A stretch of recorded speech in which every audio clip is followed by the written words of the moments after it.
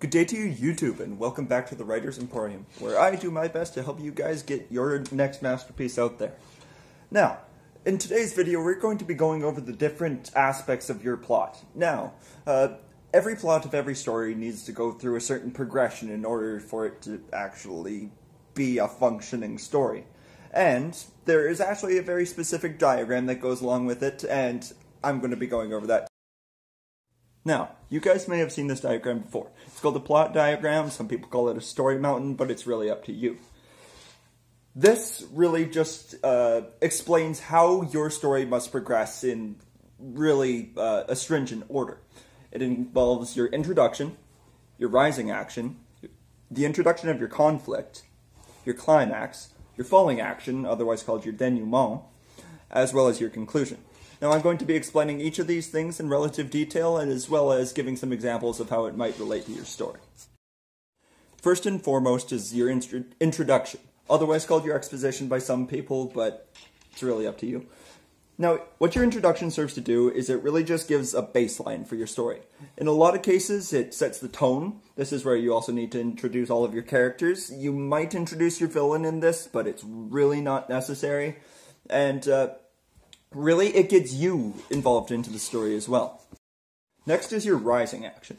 Now, this is where it really starts to build up to the conflict. This is where a lot of foreshadowing happens. If you haven't introduced your antagonist or your villain in the introduction, this is where you really need to do it in order for people to really get the mission and exactly what's going to happen in this story. Next is the introduction of your conflict. Now, your conflict is really as simple as that. This is where there's the main clash between your protagonist and your antagonist. And it doesn't even necessarily have to be an antagonist, it can be an antithesis, but we're going to be getting into that a later day. This is where your main characters and your protagonist mainly need to be confronted with the main problem of this story, and they need to, and the reader needs to understand kind of what the mission is that your main character is trying to accomplish at the end of the story once you've introduced your conflict.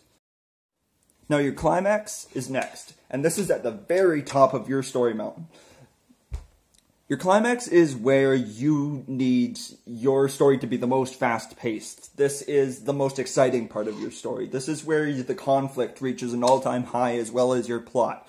For example, if you're writing a novel and it chronicles a murder, perhaps, he just killed another person, and you're running out of time, that would be your climax. Or perhaps a terrorist blew up a building, or the orc invasion is starting. That is your climax. Bear in mind that your climax doesn't last for very long. It's usually only between 1 chapter and 3, and then you're pushing it. After you're done with your climax, you then move into your falling action, or your denouement. Your falling action is where your characters are doing their best to solve the conflict. They're doing their best to solve the problem of your story.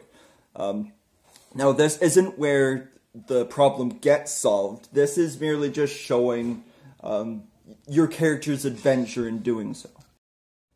Finally is your conclusion. Now, your conclusion is where the problem of the story gets solved. Honestly. Now, I do grant that there is a certain amount of weight into a cliffhanger, and what a cliffhanger really serves to do is it serves to make the reader buy your next book, really. It leads into the next story, but don't mistake that for leaving your story completely open-ended. Trust me, I've read books like that, and they're just not enjoyable at the end of the day, just because there's no resolution. However, everybody, that is the 6 aspects of your plot line, and that is all that I have for you guys today. Do your best to follow each of these 6 steps, because if you don't, it's just not going to make as functional and as enjoyable of a story.